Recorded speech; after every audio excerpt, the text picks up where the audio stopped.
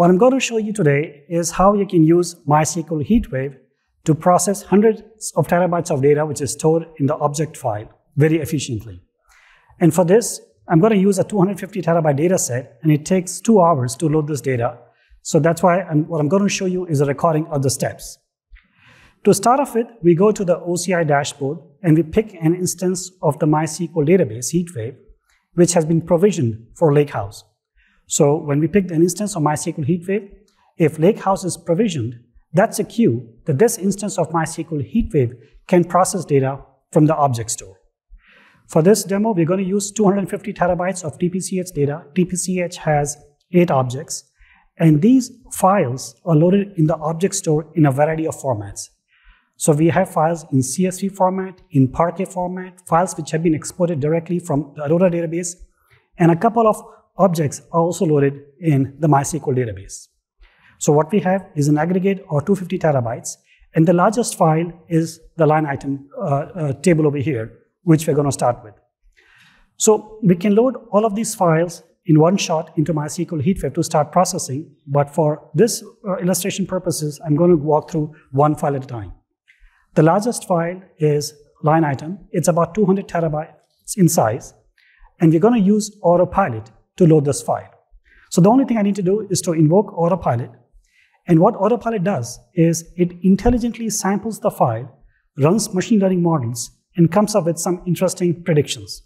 So here, Autopilot is predicting that the size of the file is 195 terabytes, it has 16 columns, and it's about 1.5 trillion rows. Autopilot can also make predictions about the runtime characteristics. So it's predicting that on an average, there are about 16 columns over here. It's going to take 98 terabytes of memory, both to load the data compressed as well as the intermediate memory required. It's predicting it's going to take 2 hours to load this 200 terabytes. It's going to require 211 nodes of HeatWave. And all the SQL commands that are required to load this file into HeatWave are automatically generated by Autopilot and written to a script. We're now going to use the script to see what it contains, and for this, I'm going to invoke VS Code for MySQL shell, which has been enhanced for MySQL HeatWave. So when we look at this file, we see that for all the 16 columns, Autopilot has defined what is the appropriate data type mapping to the database. For each of the columns, what's the appropriate precision for the number of columns, what's the appropriate max width size for varchars, and if any of these columns have nulls or not. So all of this information has been automatically populated by Autopilot. Now the only thing which we need to do is to run the standard MySQL command to load this into HeatWave. And this is something which we can do by the standard alter table command. So I'm going to execute this command. And when we execute this command, what is happening is that all of this data is being read from the object store in parallel into HeatWave. So one of the interesting things we have now done with HeatWave is that we are able to load the data in parallel in addition to processing the queries in parallel.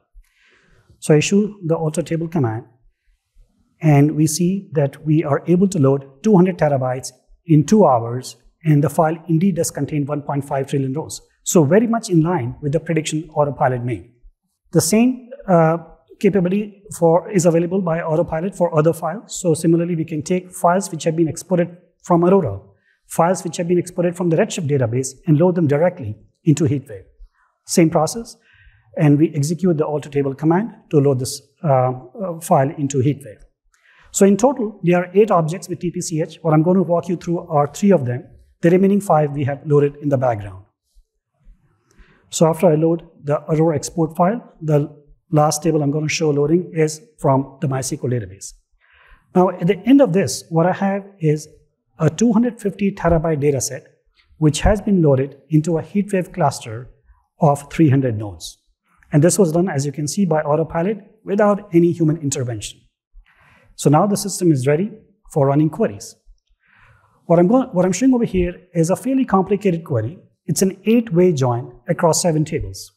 We're going to execute this query, an 8-way join query, on 250 terabytes of data, and let's see how long it takes. And you can see this is all using standard SQL syntax, right? So there's no proprietary extension.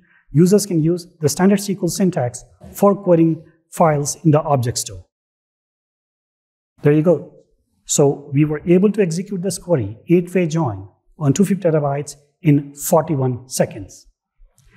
Now, MySQL HeatWave provides support for real-time analytics. So any changes which are made to tables in the MySQL database are propagated in real time to HeatWave. So what I'm going to do is I'm going to now go ahead and update a table in the MySQL database. I'm going to rerun the same query which I had shown you, and hopefully the results are going to be updated. So I'm rerunning the same query with the table updated. Yes, and as you see, the column has been updated. So what I've just shown you is by using MySQL HeatWave, we can now process hundreds of terabytes of data stored in the object store in a variety of file formats very efficiently, both for loading as well as for query processing. Thank you.